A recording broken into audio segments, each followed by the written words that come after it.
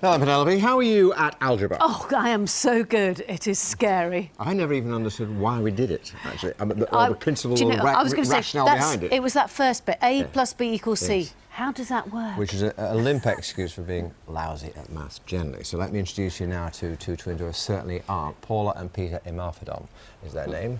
They've just passed the University of Cambridge Advanced Maths A-Level, and you've guessed it, they're just 8 years old. And they're here now with Dad Chris and Sister Samantha, who's not half bad at maths herself, I have to say.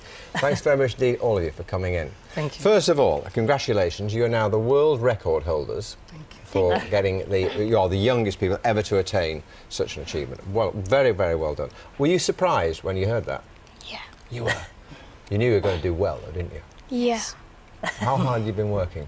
Well, I find it as a game, so it's not really hard. Oh, you thought it was you treated it as a game, right? Yeah. Now, tell me about the sort of things you had to do in this exam, Peter. Well, we had to look at some questions that may seem difficult, but very easy once you just get in the swing of it. Well, they clearly are for you. They wouldn't be me and Penny. But anyway, I take your point. But I think I'm right in saying, Samantha, because you did this. How old were you when you passed your advanced maths? I was 9. You were 9, so they've beaten your record now, right? But it's not just about taking your calculator into the classroom as you can do these days, or adding up, or multiplying, etc., or even doing algebra. It's about mathematical reasoning. Yes. What is that? It's like, well, one of it is kind of like using the process of elimination, so you don't have to think as hard as you would do in an A-level paper. So you could say 3 of the questions were right and 1 of them is wrong.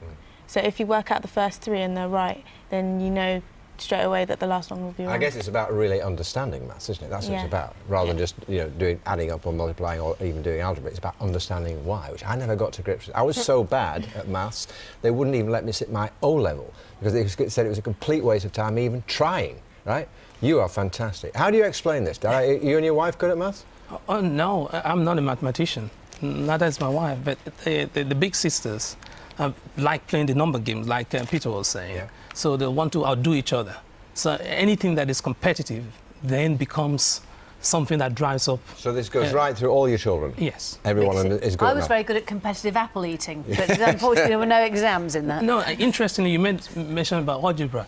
If you look at the bowl of fruits in front of us here, just counting the number of apples, the number of bananas, that's an algebraic activity. Yeah. If we take maths out of the classroom and bring it to normal daily life, it's less threatening. It can become fun, as it has for them. It is fun. For instance, they don't follow the 9 times table, the normal, the way everybody does it. Peter, how do you do Paula, how do you do your 9 times table? On my fingers. Okay, how do you do it? Do you want to do a quick demo?